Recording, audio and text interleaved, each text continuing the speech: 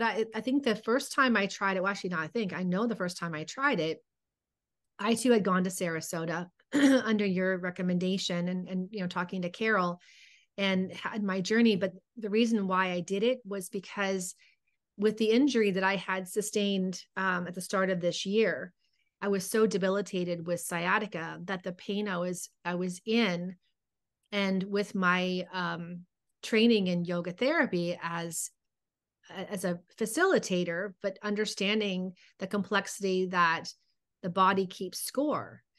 And I had felt that with all the recovery, the physical work of the hurricane and the not getting the rest that I needed just began to build up. But I knew that there was something that was energetically stored in my body that really needed to go. And it was telling me through this horrible sciatica. I mean, I could barely stand up for more than 5 minutes at a time before I had to lay down on the floor and try and, you know, alleviate that. But so I wanted to try the ketamine to find the source of where this pain was coming from. And I don't think in my experience, the first one that I felt universal consciousness like you did, but I came to the realization that I had given my power away and needed to take my power back. I also came to the realization that because the injury and the pain was on my right side, that's my masculine side, which has been the dominant force in my life.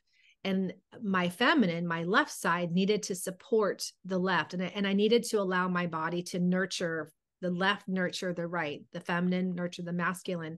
Whereas my whole life, my masculine had been that forward facing in my work that I had done. So those were the two biggest lessons in what I came out of the ketamine with that realization. And the experience that I did was with an injection, which was within 5 minutes, boom, you know, I was in the experience, and then went deeper. But I brought my own, I went into a room by myself, and I brought my own music with me. So, and music that I was familiar with, that I used in my own meditation practice. So I knew where that was it could take me, the potential. And then I was hoping that the ketamine would take me further into it versus, you know, keeping me in an alpha state, but really to go deeper inward.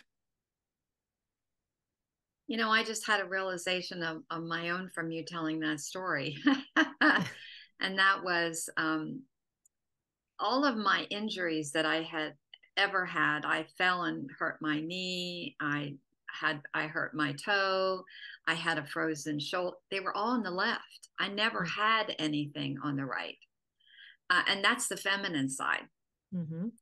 And so when I fell into the fire pit in the backyard and gashed my head, it was on the right side.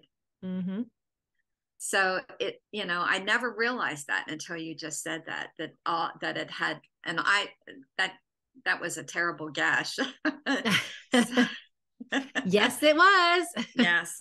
So do you have a minute? Are you busy? My gosh. Are you working? Do you have yeah. What's up? I fell and hurt my head. So anyway, it does. I mean, that it's something about ketamine opens up your subconscious and your conscious mind together. And I know that